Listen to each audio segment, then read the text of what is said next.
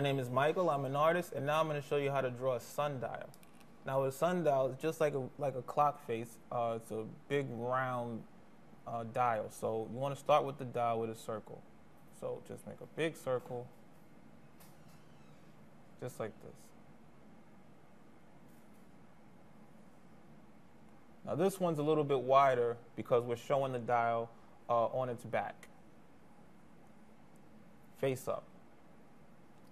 Now also, the dial has digits, so you want to start with 12 lines that go in a circle so you can see what time it is. But instead of trying to get all of them spaced out exactly, you could just start. An easy way to do it is to start with 1 and 1 right at the halfway points of the circle, and then do it the same in the other space. That way it's a lot easier and a lot more accurate. Then you just put 2 in each, 2 in each,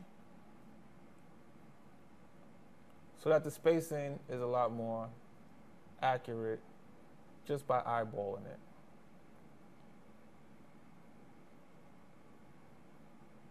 Next, you want to do the dial part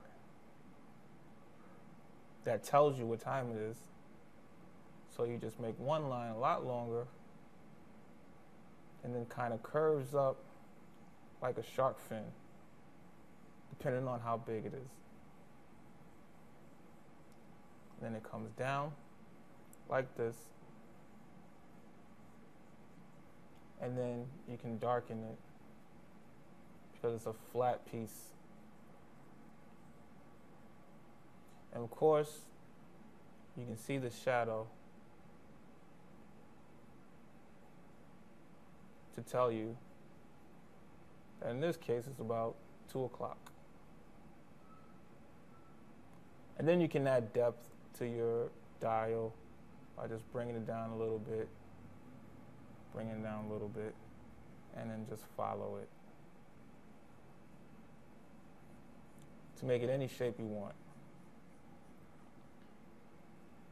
Could be on top of anything, but that is how you draw a sundial.